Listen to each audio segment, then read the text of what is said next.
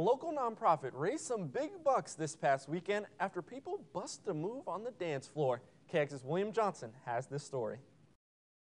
For 10 years, Liz Dickey has devoted her time and energy into providing medical care to the many people struggling to foot the bill. It's the people themselves. I mean, I have never had a job that is more challenging, but I've also never had a job that's more rewarding. As the executive director of Health for All, she helped provide lab exams, x-rays, and free physical and mental health care to low-income people lacking coverage. Dickey says the group all started more than 30 years ago when a doctor providing medical services out of a hotel room quickly became the talk of the town. 3 decades later, it's the same basic premise, but we've obviously graduated from a little motel room 1 day a week to a full-fledged clinic.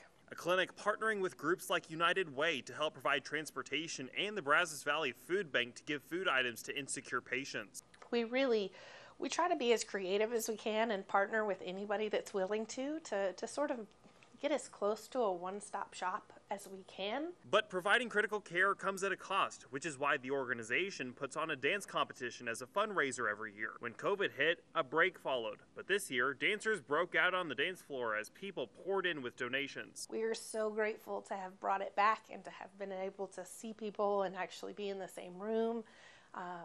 And we ended up raising over $40,000.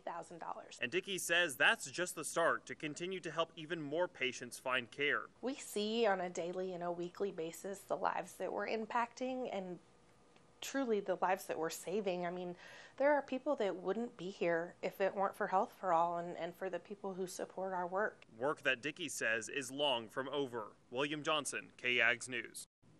Dickey says next year's theme for their competition will be the 70s.